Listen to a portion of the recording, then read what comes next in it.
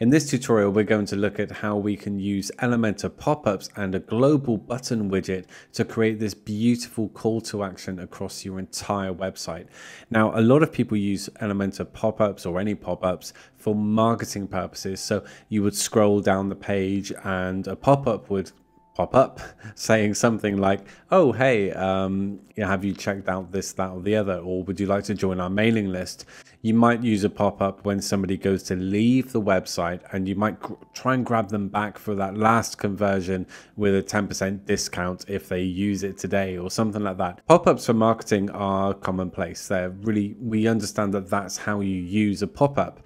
However, using the pop-up as is in this tutorial as the actual call to action really removes a lot of barriers to somebody just getting in touch with you. Now, often a call to action button whizzes someone down to the footer or takes them to another page. It might just be the contact form page where there's lots of bumpy information and then a generic contact form. Having a call to action interaction such as clicking a button lead to a pop-up means that there's an instant opportunity for somebody to follow through with that impulse, instead of going to some page that might be slow to load and they've then got to get their mind around whatever design there is on that page. It's a different layout, it's an interruption. And we don't want to do that when somebody's decided that they would like to get in touch or get started or anything like that. So let's get on with the tutorial. We're going to use Elementor pop-ups for this and also global widgets. Now, to complete this tutorial, you are going to need Elementor Pro. So if you haven't got that yet and you don't mind, please do visit my link in the description and go through that. It's an affiliate link. You pay nothing extra, but it does give me a little bit of a kickback, a little commission payout, and it means I can continue doing these videos. Okay, let's get on with the tutorial and make something really beautiful. Okay, so in order to create a pop-up, we need to go to the back end, the admin side of our WordPress installation, and go along to templates beneath Elementor there and pop-ups. Okay, so we don't have any pop-ups here currently, and so we just click add new pop-up. We are prompted for a name, primary call to action, that's cool, and create template. Now, as with creating anything in Elementor template wise, we are given a range of templates that we can choose, and I encourage you to have a look at these. In fact, even select them, insert them, and have a look at how they're made. It'll be certainly inspiring, but sometimes the best way to learn how to create is to take something created and just pull it apart, pull it apart at the seams. Like this one, for example, very interesting. So, have a look, pull it apart. But for now, we're just going to click close, and we're going to look at how to make a nice little basic template together from scratch. Okay, so we've got the gubbins of it here. Now, if you would like a really in-depth pop-up tutorial where we look at all the different sort of options and possibilities that you can use, do let me know in the comments below if that would be of interest to you, and I'll put it on my list of tutorials. But first of all, we're just going to go along to settings, and you see you've got different options here, so you can play around with the width of it. So for example, we could take it to view width and 100, and you'll know what that can do. And then we might do things like put it vertically down at the bottom and things like that. So that's all quite nice. We'll have a little look at that a bit later on. Let's just do I never like using view width, to be honest. I like a sense of control, but we'll leave it at that for the moment. Overlay is the background here, so we can click on this and whoosh it all around, go a bit disco. But again, we're just going to make that nice and something like that. That'll be nice for this site. We want to go to the elements and start bringing some things in here. So I'm going to bring a heading in here first of all. We look forward to speaking, something like that. And that's cool enough. And again, I don't have global set up on this site, but I'll do something like that. That looks nice. Something like that will look nice for now. Okay, there we go. Now, call to action, we want a form, really. I think that would make a lot of sense. So let's just grab a form, swing that on in there. Now, much like my previous contact page tutorial, you don't need me to style a form, but if you would like a tutorial on all the different things that you can do with a form and how to get different effects, do let me know if that will be of interest to you. But until then, I'm going to do one of these really trendy things where I get, oh, it won't work. Until then, I'm going to do one of these really trendy things where I put the hand up to the camera. So I'm going to have to put this on first and go, hey. And let's go and have a little look at this. Okay, so here we are. We've got a lovely form. It's a really great call to action. And because we're using a pop-up, it's just instantaneous. No page load to a contact form or something like that. Okay, so let's have a look at this. Let's preview. Clicking on preview and boom, there we go. So again, there's that 80%. That's using the screen width, which I don't really like. But that looks rather nice, doesn't it? Okay, so and the great thing is that somebody can just type in their name and then their email and then go along. So number, blah, blah, blah, blah, blah, and then your message and boom. Okay, so that's really great. We like this so far. Let's have a little look at some other settings that we could play with. So general settings. So the close button, we could just remove it completely. And actually, I'm going to leave it like that for the time being. Now, I didn't like the 80% width here. I don't know, I've got a bit of a glitch there. Look at that. Okay, that's covering that up, but I can still click. So I'm actually going to go, I'm going to go with the 100. And then we're going to bring this down to the bottom, which means that doesn't really work. So let's go to settings, pop up, and let's remove these. Well, that worked. Let's click on that one and border. There we go. Oh, that's even better. I'm leaving it in. There we go to settings. And what I would like is an entrance animation of us fading in, something like that. And we'll keep it to 1.4. That's quite nice. And yeah, sure, we'll have a fade out down. So let's have a look at this, shall we? Let's preview. What the hell happened there? Oh God, okay. Let's have a look at that. Okay. So we click the call to action. That's really lovely, isn't it? It's so smooth and it looks beautiful. And for this wedding site, it really suits. So we've got a clear call to action and it's just showing off now. So before I show you the trigger and how to set that up very quickly and a couple of options, I'll just quickly go to the previous contact page that I made in a different tutorial. I will link that in the description below.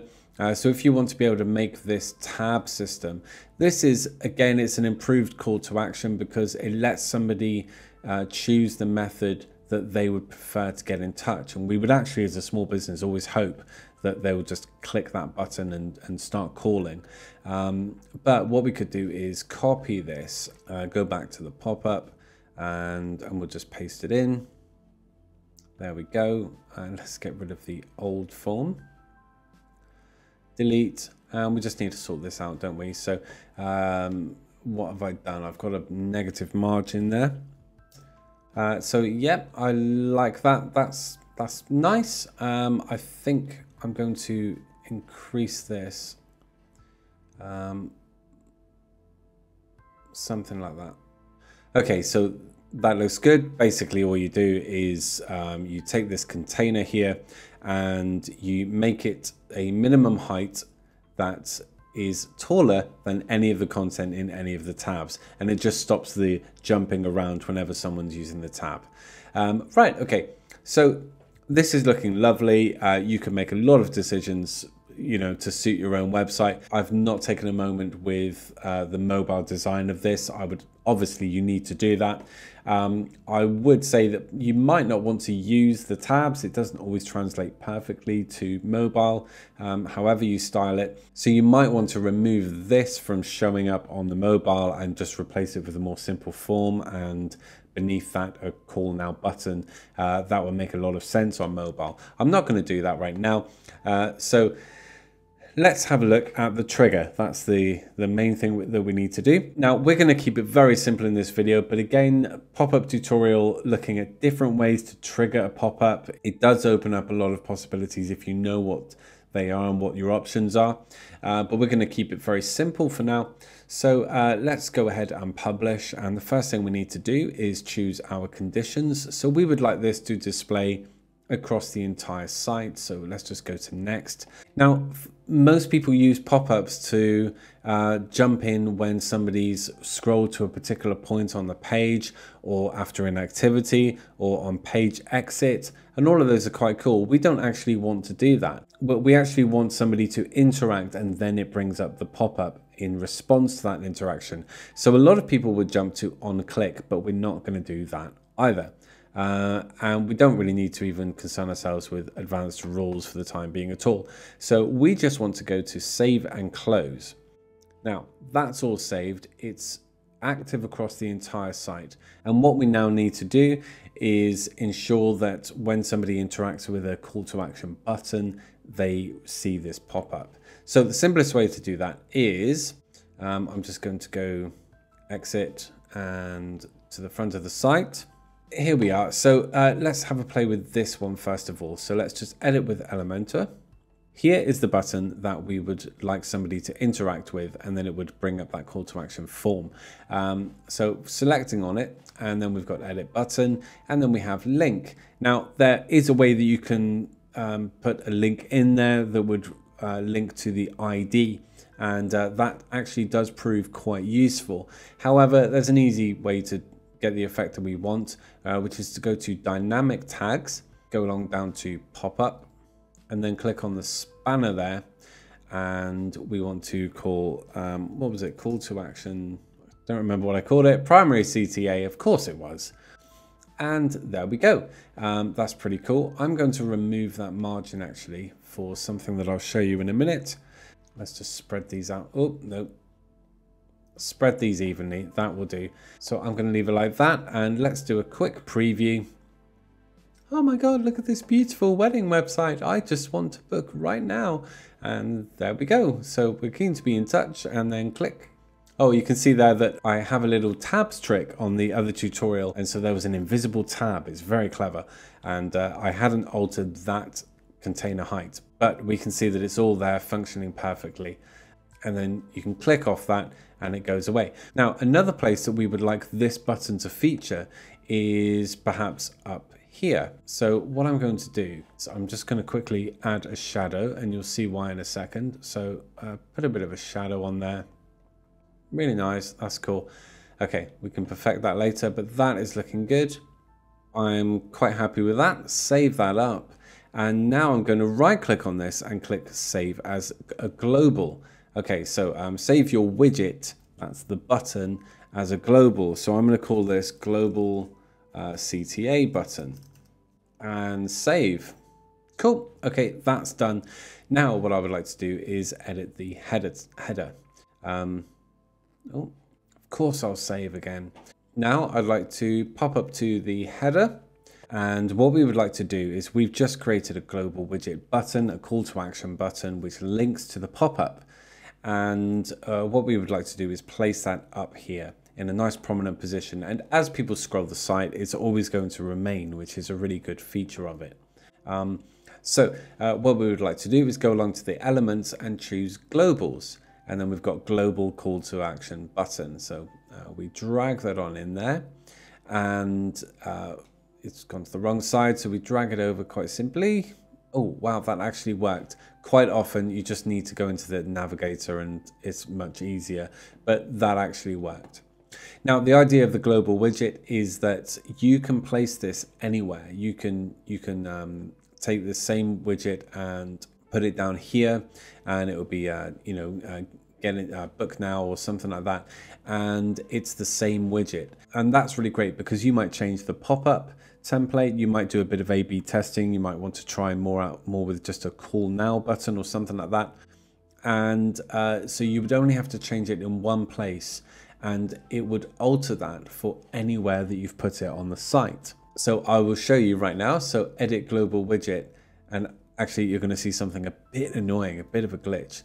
So for example, I could change this and it would change it everywhere on the site where you've placed the global widget. So if I did something like start now, it's changed that there. Now you might think it's going to change this one, but this is a bit annoying. If we click update, and we can even go to another page and we'll refresh, and it's changed this one, but it hasn't changed that one. Now let's go to the edit page. Just as I've put you onto global widgets, I might as well show you that we might save this as a global, but that doesn't make this one a global. Like if I click it, we can just change it. Let's go to globals again, and we'll add another one. And you see that it's the start now. That is now the same. So then you need to delete this one. So there we go. We've got a lovely new call to action. It's swift, it's smooth, it looks gorgeous, to be honest. And there's just no clunky navigation to another page, no load time, readjusting to the layout of a page is just there. And yeah, it's exactly what you need in a call to action. So there we have it. That is how to create an awesome call to action using Elementor pop-ups in a global widget. Now, obviously, you can style that to however you'd like. Do pay attention to mobile responsive settings as well. Elementor pop-ups are so diverse in how you can design them that it can really add that last little punch to the call to action feature. Now, if you would like to look more at how to create pop-ups or go more into the features and you'd like a tutorial on that, then let me know in the comments below and I will look to do a tutorial on that if it's wanted. If you don't have Elementor Pro and you're thinking of getting it, then do have a look at my affiliate link down in the bottom. It's an affiliate link and I get a small kickback for that at no further cost to you. As much as I want to do a tutorial on pop-ups, a tutorial on mega menus and all of that sort of stuff, I really do like to make it very practical and show you how to achieve something with these functions. So if there are tutorials that you would like, then do let me know. If there's something you're wanting to build on a website, maybe for a client or for yourself, then let me know and I can possibly do a tutorial that helps you look at some different features and different ways to achieve that. It's part of the fun of web design. Okay, cool. Please like, subscribe, keep in touch, and look out for my future videos. And until the next one, ta-da!